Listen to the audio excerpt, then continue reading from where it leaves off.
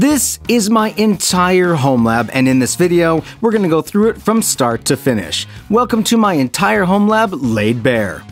It's been a minute since we did a Homelab update, but more than that, our previous What's Running in our Homelab videos have been pretty high level and not very detailed. This video aims to solve that. Hey there Homelabbers and self-hosters, Rich here. Buckle up because in this video, we are going deep into my entire Homelab from the top to the bottom, from the physical hardware to the physical network topology and configuration, and down to the individual VMs and containers I'm running. Hopefully this gives you some new ideas and inspires you, but also remember that running a Homelab and self-hosting is what you make of it. Let's start by talking about my physical hardware. This is my entire Homelab. Everything is housed in a standard 42U server cabinet made by APC that I picked up a long time ago. Let's go through every piece of gear I have, starting from the top. On top of my rack is my Ubiquiti Unify USW Pro aggregation switch. Logically, I use this guy as my core aggregation switch for my Homelab, where all of my high-speed network connections from servers, storage, and core routing terminate. It has 28 ports of 10 gig SFP Plus connections and 4 ports of 25 gig SFP28 connections. Someday, I hope to use those 25 gig connections for the servers and storage, but the cost of SFP28 NICs are still too high, and the fact that I'm not fully saturating my 10 gig connections anyway means I don't have a reason to use them, but they're nice to have there in the future. Next is a brush pass-through for the mess of SFP Plus twin-ax DACs and fiber that I have connecting up to the ProAg switch. I wish there was a pretty way to manage the twin-ax cable mess, but it's a Homelab. Moving on. Next is my Frankincense box I built a while back. I absolutely love this system. It originally started its life as a Sophos SG330 firewall running Sophos. I acquired it off eBay, dumped Sophos, and installed pfSense Plus on it.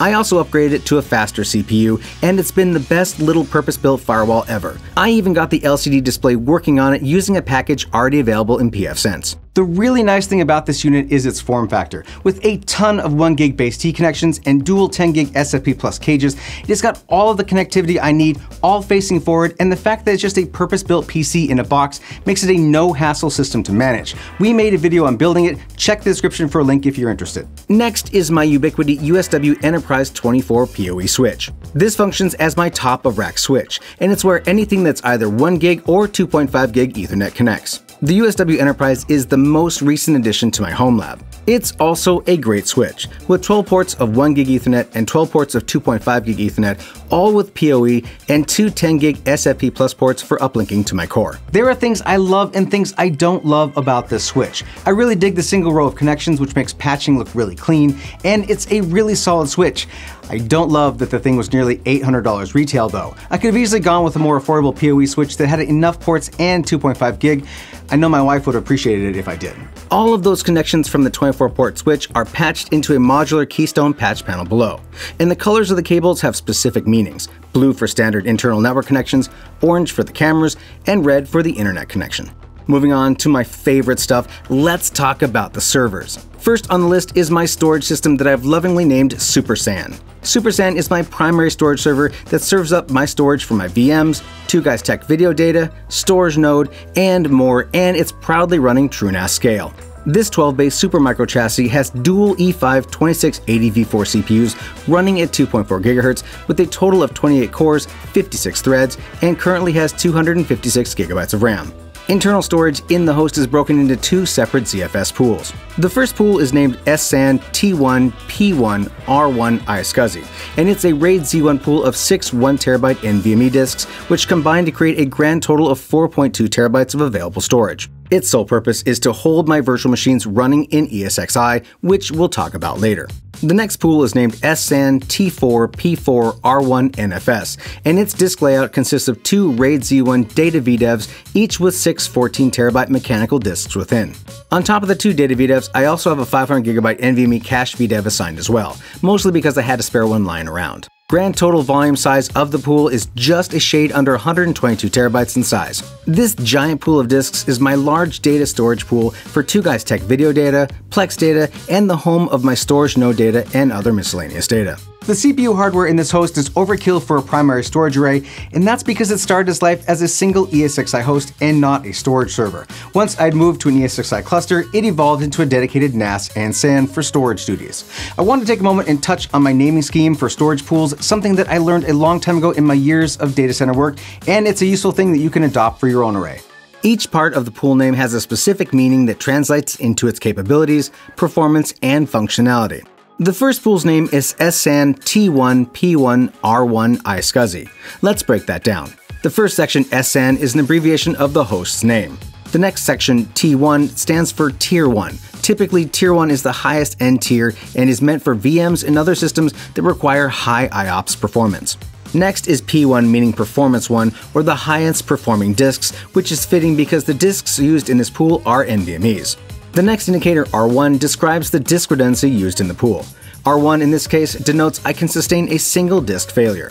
And lastly, iSCSI describes how the pool is made available. In this case, the pool is only available as an iSCSI mount because it's used solely for VM storage on the 2 ESXi hosts in my cluster. We also made a video about building out SuperSAN, and we'll put a link in the description to that one as well. Moving on. This 2U host in the middle is currently offline and doesn't have a job to do.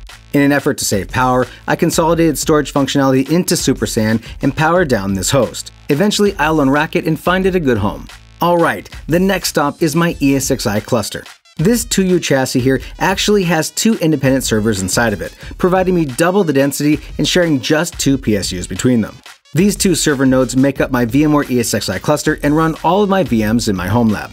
Each node has dual E5 2680 V4 CPUs just like the ones in SuperSAN, and each node has 128GB of RAM in it. One thing to note, even though there are 12 3.5-inch disk bays up front for storage, 6 split to one node and 6 split to the other, they're entirely empty because my cluster storage is provided by SuperSAN above using iSCSI. This way my VMs can migrate between nodes in the cluster for redundancy and fault tolerance. This chassis is pretty cool. 2 servers, 1 chassis. I think there's a joke in there somewhere. Anyway, there's no big benefit to having 2 nodes in one box if you have plenty of rack space, but it does cut down on the amount of power supplies in use in my rack, and I think that it's neat to have both in a single frame like that. Of course, there's a video about this one as well, and you guessed it, I'll leave a link in the description if you want to check out that build. Moving on, we have my DS3622XS Plus Synology NAS. This system has a total of 11 8TB Seagate Ironwolf drives and a single 500GB Samsung SSD for caching for a total of 49.6 TB of storage space. I have a complicated relationship with Synology products, mostly because of the decisions the company has been making in terms of their verified drives, but there is no denying that Synology does one thing incredibly well, and that's backup. The DS3622XS Plus's whole job is to run backups, and Synology has, in my opinion, one of the best backup software solutions on the market today, and that's Active Backup for Business. I could gush forever about this backup platform. I use it to back up my virtual machines, my home computers, and even the 2 Guys Tech Google Workspace stuff. It's got all the features you'd want or need to back up everything, and it's entirely free, assuming you buy a Synology NAS, of course. Mixed feelings aside, Active Backup for Business is legit good, like enterprise-grade good, and there's no limitations to use it, save for the limitation of having to have your own x86 Synology NAS to use it. The final thing I'll add to this is if you own a Synology NAS that runs Active Backup Business, you should be using it. Moving on. Just a few things left. Below the Synology, I have an older Dell R730 XT, which is here for testing and learning stuff like Proxmox, XCP-ng, and whatnot. It's a dual-socket E5 2600 V3 something, so it's nearly the same performance as the hosts above. Funny story, 2GT Brandon actually owned this server and acquired it from his previous job where he managed it. I actually purchased this exact server for that company back in the day before I left that same company. Years later, when it was retired from service, he saved it and eventually it came back home to me. Hello, old friend. The rest of the cabinet is blanked off to keep airflow going front to back and to make it look clean. When we get server hardware from vendors to review, we remove the panels and mount the gear to test and do B-roll. And lastly, all the way at the bottom is my APC 2200RM UPS missing its faceplate in this photo. There really isn't much to say about this UPS other than it's a little workhorse that has served me well for years, and even with all the gear I have running, it keeps the power smooth and stable for up to an hour of runtime if the lights go out. That was a lot so far, and I hope I haven't lost you yet. I think the next step for us is to talk about my physical and logical network configuration before hopping into what I'm running. That way when I say something like, this VM is running in the DMZ, you'll know where that's at, what restrictions are applied to it, and how it's accessed. Buckle up, here we go. This is the physical topology of my home network, of which 99% of it is made up of Ubiquiti hardware, which I've been collecting over the years. Let's start at the top and work our way down. On top is the frankincense firewall, which serves two roles in my Homelab. First, it's the edge of the network and protects everything else behind it from the bad guys. I'm a big fan of pfSense, and combining that with pfBlocker-NG for DNS blacklisting and GeoIP blocking is a solid way of controlling who gets to what. OpenSense does a great job of that too, so if you're using that, you're good to go. Next is the UniFi ProAg switch I mentioned earlier, which serves as the core aggregation for my network. The ProAg connects down to the UniFi Enterprise 24-port PoE top-of-rack switch below via an LACP trunk of 2x10 gig twin-ax cables. One more thing to add about my core switch config, I have specifically made that switch the spanning tree route for my network, and all of my other descendant switches report up to it for SDP. Everything else after that is distributed through my home. On the left, I have a breakout of UniFi switches and APs that serve different areas of the house. In the middle are UniFi switches that extend into my studio, where I'm filming this right now. And on the far right, I have a simple UniFi PoE 5-port switch, which is used in my garage for my 3D printer, garage PC, and so on. It's a pretty simple network design. I've been collecting different Ubiquiti switches and APs for a while now. I like UniFi for two primary reasons. One, it's affordable. Even the crazy expensive enterprise switches are attainable for mere mortals like myself. And two, I like the self-hosted controller and management system. It's exceedingly rare to find solid gear that offers a free on-premise controller for management. I wouldn't personally use them in an enterprise, but for home and small to medium business, it is fantastic. All right. Now that we've got our physical topology out of the way, let's look at the logical layer 2 and layer 3 design. You may remember seeing this diagram from the video I did on installing home security cameras, and thankfully it's still valid in terms of my network. My Homelab and home network as a whole is effectively broken into 5 different security zones, all of which are contained within layer 2 VLANs, with the frankincense pfSense firewall acting as the core router. This approach is typically called a router on a stick, since the firewall router is at the end of the connection and no inter-VLAN routing is happening in the switches. All of that is a more complicated way of saying that my pfSense firewall routes data between subnets. Starting at the top is my home LAN VLAN, which is where all my desktops, laptops, mobile devices, and TVs exist. Following the connections, you'll see that there are arrows on both ends of the connection because this VLAN has bidirectional access to the whole network. The next VLAN is the server net VLAN, which is where all of my physical hosts as well as the VMs and container services live. This VLAN also has bidirectional access to the rest of the network. Now on to the DMZ VLAN. The DMZ VLAN holds services that are at a higher risk because they are serving things to the internet. That VLAN can get out to the internet but cannot get to any other VLANs. This way, if a system is compromised, the attackers can't access the rest of my network. Next is the IoT VLAN, which, as you may have guessed, holds all of my many IoT devices that we all typically have in our networks these days. This VLAN can access the internet, but it can't directly access any other VLANs in my network, again protecting the important personal systems in case of compromise. Lastly, you see at the bottom the camera net VLAN. This VLAN only holds my IP PoE cameras and does not have access to the internet or anything else for that matter. The big NVR icon spans both the IoT VLAN and the camera net VLAN so that the network video recorder can record the video from the cameras and make it available via the IoT VLAN. The reason why I run a router on a stick network design is to enforce security zones on different VLANs. Firewalls are the best way to control access between networks, and while you can use ACLs or access control lists on layer 3 switches to control data flow, it's generally considered bad network design to do so because a layer 3 switch's inter-VLAN routing really isn't meant to be filtering packets, just pushing them between VLANs. Alright, we've managed to get this far. You know my physical hardware, physical network topology, and my logical network topology. Now let's get into what I'm running in my Homelab. Let's start with an overview. I created this diagram to help visualize all the different VMs, containers, and services I self-host in my Homelab and give you a visual representation of how they're hosted. The orange bubble represents physical hardware boundaries. The large bubble in the top represents my ESXi cluster, and the two smaller bubbles below represent my scale storage system and my frankincense pfSense firewall, all of which provide services to various degrees. Let's dig in. I run Plex in a virtual machine that's based on Ubuntu server. Also installed on that VM are the typical Rs like Sonar, LiDAR, Radar, and Prowler for media management and control.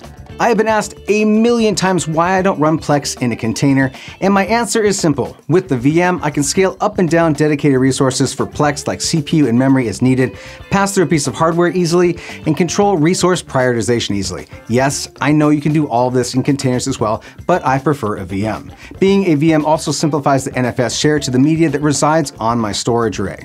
I used to run the Rs in containers, but found that their overall performance to be slower than running with Plex on the VM itself and moved them back to physical installs. Next is my Windows Server 2019 VM. That's right, haters, I run a Windows 2019 server as an Active Directory domain controller. What you gonna do about it? There are a few reasons why I run a Windows server. The first one is for single sign-on for all the various things running at home. All the personal computers used in my home by my family are Windows-based. Having an ADS server running means I can control and manage all the user accounts used by the family, apply security and group policies, and I can provide internal SSO for things like vCenter and my Synology. And then there's the educational factor. I run a Windows server so I can test and keep my ADS and Windows Server skills sharp professionally.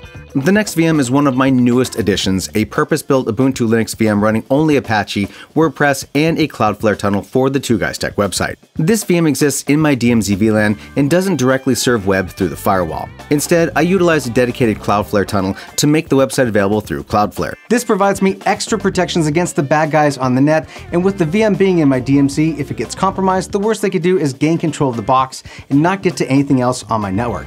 If I'm being honest though, I really don't enjoy running a WordPress website, but I'm not a developer and I don't have the time to build something from scratch. WordPress is a good CMS, provided you keep it up to date, and self-hosting it saves me like $15 a month in cloud hosting fees. Nextcloud is next. I run a full Ubuntu server that serves as a dedicated Nextcloud server for data sharing between myself, John, and Brandon. The actual data is hosted as an NFS mount on the Linux VM itself, and I do make it available through the firewall because of the sheer amount of data that is synchronized between clients. This VM also lives in the DMZ. I love Nextcloud. It has been such an incredible useful tool for sharing data back and forth between all of us. I use it for 2GT, and I use it personally as my private cloud for file sharing and storage. I've been a long-time user of Nextcloud, and before that, OwnCloud. I love that I completely control my data, where it's stored, and how it's synchronized between clients.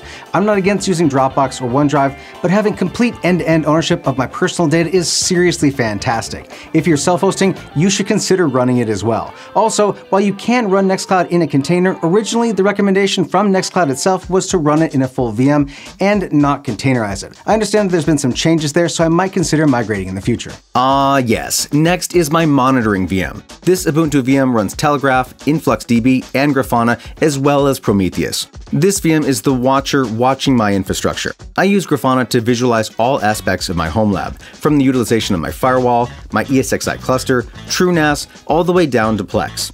Data is beautiful and pretty dashboards are super cool. Getting a TIG stack, TIG stands for Telegraph, InfluxDB, and Grafana set up and working is easy. Getting it collecting all of your data is a pain in the butt. But if you're the kind of person who loves visualizing data, tracking your system's performance, and predicting future growth, you gotta get it set up. Next is my Ubiquiti Unify Controller VM, also, as you guessed it, running on Ubuntu server. Since my entire network is Unify, it stands that I'd need a Unify controller to manage all of my gear. Interestingly, because of my connectivity to John's place, my Unify controller acts as his controller for his gear as well, all completely separated from my gear and clients via the tenant functionality in Unify. Pretty cool. I know I could also run the Unify controller as a container, but it started as a VM and it's stayed a VM ever since. Ubiquiti's gear has been really great, and having the controller self-hosted and not in the cloud has allowed me to save money and easily manage my port profiles, VLANs, and everything without ever having to spend any time on a switch's command line. So far, you've seen most of my network is comprised of purpose-built VMs running specific software or groups of software, but I do leverage containers as well. My container VM, also based on Ubuntu, runs straight Docker and hosts a variety of different containers. To make life easier, I use Portainer as my default GUI management system for the containers running within Docker. On to my containers, starting with Pi-hole to filter my kid's DNS traffic, Dozzle for container logging, Tautuli for Plex monitoring and metrics, Transmission for Linux ISOs, NetData for its really nice real-time monitoring, a container of Homebridge which is currently broken, Draw.io which is what I'm using to make all the pretty pictures for these diagrams, a variety of different game servers to play with my kids like Minecraft, Rust, and Unturned, and lastly Heimdall as a centralized one-stop shop for all the necessary sites I want or need to get to. And the last VM worth mentioning here is my vCenter server for managing my ESXi cluster. VMware vCenter is the centralized management system for VMware ESXi and is the powerful secret sauce that allows you to easily manage your ESXi virtual hosts, manage automated migrations of your VMs, fault tolerance, high availability, updating, and a lot more. I've talked about this so many times in the past, but if you're interested in vCenter, ESXi, or VMware in general, I highly recommend you consider getting a vMug Advantage membership, which is $200 a year. With that $200, you get enterprise licensing for vCenter and ESXi, not to mention basically most of VMware's software library, from VDI with Horizon down to VMware Workstation. If you're interested in home labbing and building your enterprise virtualization skills, it's an absolute must-have. This just leaves us with the two little bubbles below, my TrueNAS scale system and my Frankensense pfSense firewall, both of which offer some services. Starting with Scale. Obviously, outside of the storage functionality, Scale also runs containers, but to be honest, I really don't take advantage of that since I already have a functionally deployed container VM. I do, however, run a storage node in a container on Scale, also run netdata to keep track of the real-time ins and outs of Scale, ZFS, and the like, and because I can, Portainer. On the pfSense side, it's functionally running security and security-adjacent services. Outside of being a world-class firewall, I run pfBlockerNG to filter DNS and to block IPs based on geolocation. I'm currently evaluating Tailscale as a means to replace OpenVPN, which is still functional, and lastly, I have dedicated site-to-site VPN tunnels between John's place and my place, and Brandon's place and my place via good old-fashioned IPsec. And that is pretty much all there is to it. If there's anything I touched on here that you'd like a dedicated video about, let me know in the comments below, or better yet, on our Discord. It's free and full of people who are passionate about self-hosting and home labbing. In fact, I owe a special thank you to our Discord member Gregarious Dude for recommending that I make this video. One last thing to note, Homelab is what you make of it, and I'd love to hear what you run in your Homelab and what you self-host, so hop on over to our Discord and share it with me. And finally, thank you to our YouTube members. You guys help keep the lights on, and we thank you for it. If you'd like to support what we do here, consider becoming a member or buy some of our awesome swag. It all helps us keep making these videos. And now that you finished watching this video, how about checking out this playlist over here of other great Homelab and virtualization videos we've done in the past. If you're looking for your next great inspiration for Homelab, we can help you find it.